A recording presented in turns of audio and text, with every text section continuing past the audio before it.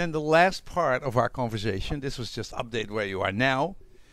The big thing out there, the autonomous driving. I mean, why would TomTom? I would see TomTom as the ideal candidate to supply autopilot to all the manufacturers who cannot do it themselves. And there's a lot of them. And it's really a technology game. It's a numbers game. It's a map game. It's a smartness game. It's a software game.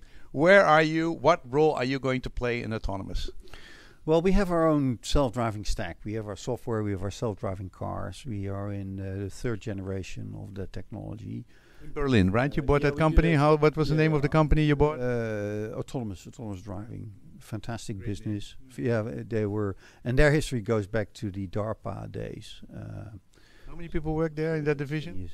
Well, that's in the meantime. That's 100 people.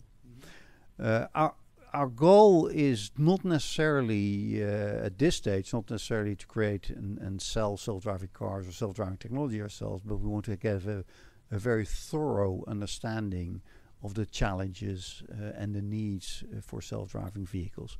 So we spend a lot of time understanding what sensors can do, how you process that data, you know, what you need to do to get a self-driving car. Do it in a very thorough way. We know you, but what is your end play? What do you want to be in 5 or 10? Let's say 10 years from now, autonomous driving is really popular. It really is changing the world. We're going to use way less cars.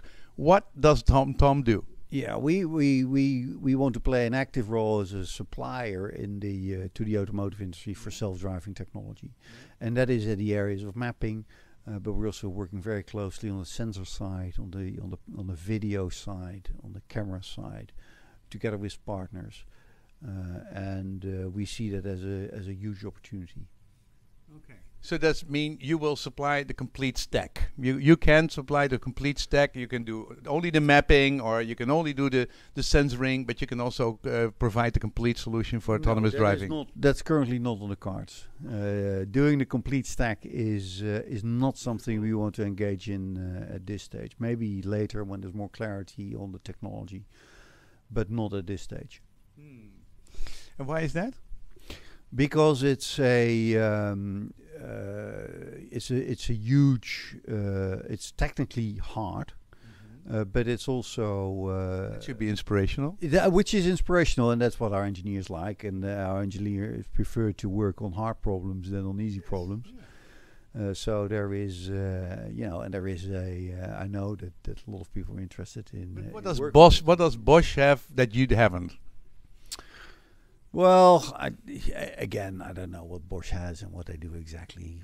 They are the partner who want to provide those kinds of completely Delphi, Bosch, I think this is much more your play, a software play, complicated software play, lots of data, artificial intelligence. You have everything. We'll think about it, Vincent. Yeah, that's what you said 3 years ago. We'll think about it.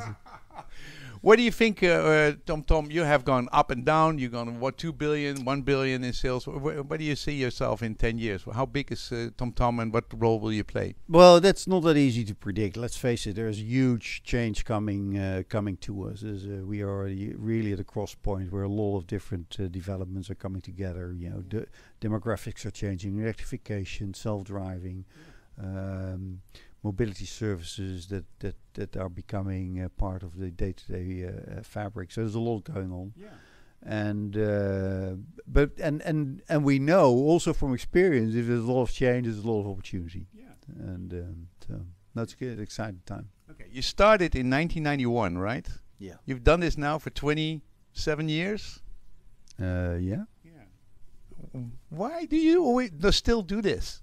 After all these years, I mean, don't you say like, oh well, I mean, all that change and changing the company, you've gone through rough things, fantastic things. So why are you still inspired to do this every day? It's because we love it. We love what we do. We love. Well, the founders are almost there, right? Yeah, no, and it is, and for good reasons. You know, it's a privilege to work on those issues, help solving them. We're meeting fantastic people. We have fantastic teams, and